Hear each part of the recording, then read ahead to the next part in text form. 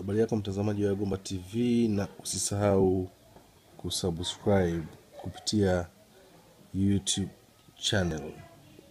Kwa watakaweza kupenda kujifunza mambo mbalimbali kuhusu utengenezaji wa chakula cha kuku, tiba ya magonjwa ya kuku, namna ya ufugaji wa kuku, ili uwe mfugaji mzuri zaidi ambao utakayeweza kuendana na kasi ya ufugaji, utengenezaji wa mashine za kutosha vifaranga za kienyeji, za kisasa, jinsi ya kuweza kutengeneza mashine kutosha vifaranga kwa kutumia box na chemli, kwa vifaa kabisa vya kiasili kabisa, na kuweza kutotosha mayai yako. Unaweza kanitafuta katika namba ya simu ambayo ni 0762956366. Sasa siku hii ya leo, mtazamaji wa YAGOMBA TV, nahitaji tujifunze. Kuna ugonjwa unaitwa ugonjwa wa Ndui. Ni ugonjwa ambao umekuta ukiwakumba wafugaji wengi kwa Tanzania na nje ya Tanzania. Wengi wamekuwa wanakumbana na ugonjwa huu, unaitwa ugonjwa wa Ndui. Ugonjwa wa Ndui umekuwa una tabia mbalimbali. Kila ugonjwa huo una tabia zake. Na ugonjwa wa Ndui unaweza kupata kuku wadogo hata na wakubwa. Moja kati ya dalili za ugonjwa huu na kuja kuzitaja muda si mrefu, lakini usisahau kusubscribe kupitia YouTube channel. Ugonjwa wa Ndui, kama unavyoona kuku huyu, mtazamaji wa YAGOMBA TV, utaweza kuona picha hii. Unaweza kaona ukiangalia upande huu, unaweza kaona hapa kama kuna vitu vyeusi hivi. Angalia upande huu, pande zote hizo unazoziona kuna kama vidonda au kama vitu kama manundu hivi. Manundu kila sehemu unavyoona. Haya manundu unayaona haya, mtazamaji wa YAGOMBA TV, hii ni dalili ya ugonjwa huu kwamba ni Ndui. Kuku akipata ugonjwa huu wa Ndui huwa anatokwa na dalili zifuatazo.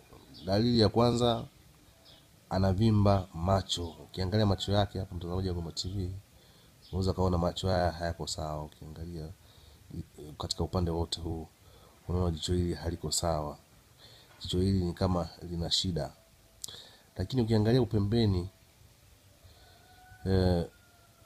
ya jicho, kuna kitu unaweza kukiona kama kuna weupe hivi.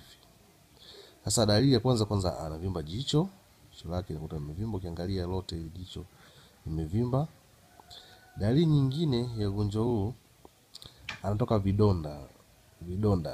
Ndio kama hivi unavyoviona, vidonda katika sehemu mbalimbali.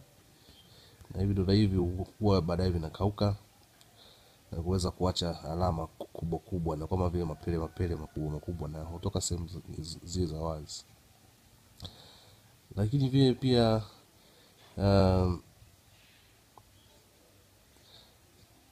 vidonda hivi vinaweza kama kwa jogoo hivi, kwa sababu jogoo huwa na upanga wake ule, unakuta umesimama usawa huu, huwa unazungukwa na vidonda mbalimbali.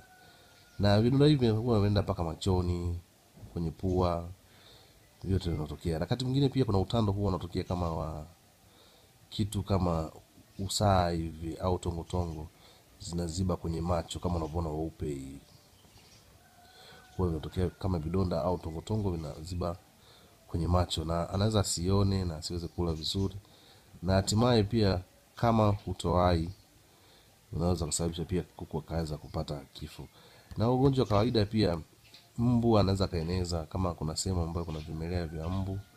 Kwa mfano kuna maji kwenye madimbwi karibia na banda lako, basi mbu anaweza kama kimuuma yule ambaye ni mgonjwa, akaenda kumuuma yule ambaye hana ugonjwa.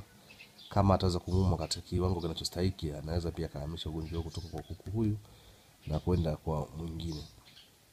Kuna namna ya kuweza kudhibiti ugonjwa huu. Usisahau kusubscribe kupitia YouTube channel. Asante sana kwa kuangalia YAGOMBA TV.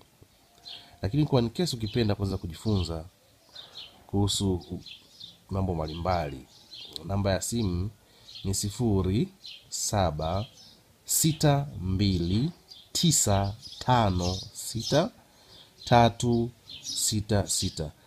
Asante sana kwa kuangalia Yagomba TV na bye bye.